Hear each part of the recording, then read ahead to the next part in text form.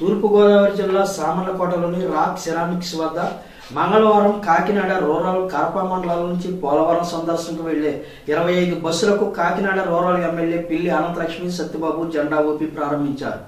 ఈ సందర్భంగా ఎమ్మెల్యే మాట్లాడుతూ రైతులు, విద్యార్థులు, మహిళలు, ఉపాధ్యాయులు, కార్మికులు ఈ యాత్రకు వెళుతున్నారని, కేంద్రం మొండి చేయి చూపిన ముఖ్యమంత్రి చంద్రబాబు నాయుడు పలు మార్గాల్లో నిధులు సేకరించి పోలవరం పూర్తి చేస్తున్నారని, మే నెలాఖరుకు గ్రావిటీ ద్వారా పోలవరం నీళ్లు ఇవ్వడం ఖాయమని అన్నారు. ఇప్పటి వరకు రూరల్ నియోజకవర్గ పరిధిలో 75 బస్సుల్లో సందర్శకులను పంపామని, ఈ సందర్శనకి అన్ని పార్టీలకు చెందిన వారు వచ్చి ప్రాజెక్టు నిర్మాణం చూసి మద్దతు తెలుపుతున్నారన్నారు. ప్రతిపక్షాలు చేస్తున్న అసత్యారోపణలు ఈ ప్రాజెక్టు చూసిన వారు గ్రహిస్తున్నారని, రూరల్ నియోజకవర్గాన్ని టీడీపీకి కంచుకోటగా మార్చుతున్నామన్నారు.